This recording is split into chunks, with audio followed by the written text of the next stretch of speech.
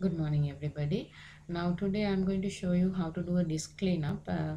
By disk cleaning up, we can remove the unnecessary files from the disk, and we can have some more space from in the disk. Now, I just go to the search, and then I'll select search for this cleanup. And once you have opened it, it will ask which disk you want to clean up.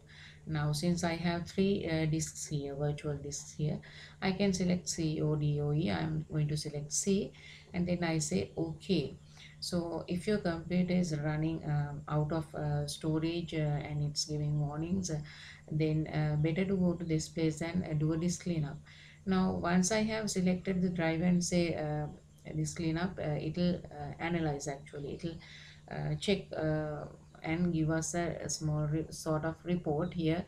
It says this much of space is you can free 98.7 MB amount of, and there are some more things are in the recycle bin like that they are showing. So you can select whatever. You can see some places they have put ticks, but some places they have not put ticks. But on the top it says 5.92 GB of disk space is available by doing this cleanup. So I can just go through and I can select which files I don't need to keep there, and some of the files I have to keep. So I can just select whichever the files I don't need to keep anymore, and then I can see the total amount is based on you can gain after this cleaning is at the down. It will automatically calculate and give.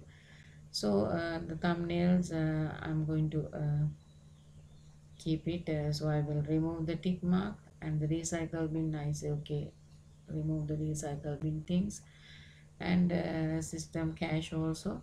So then I can say scan. I can say yes, okay, it will clean up, right? It will clean up when I press OK button.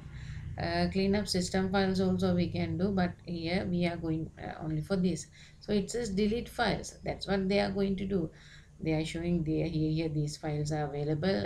If you don't need, select it and do. Now the disk clean has been done. Very small amount, actually. You might have seen the recycle bin earlier, it was filled up, now it's not there. So I can just go again to disk cleanup. I'm just going to disk cleanup, and I'm going to see again. I press OK.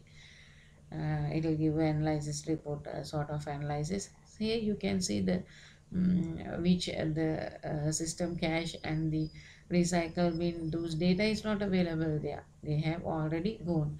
So likewise you can do this cleanup and clear up some of your space, and you can have some more space on the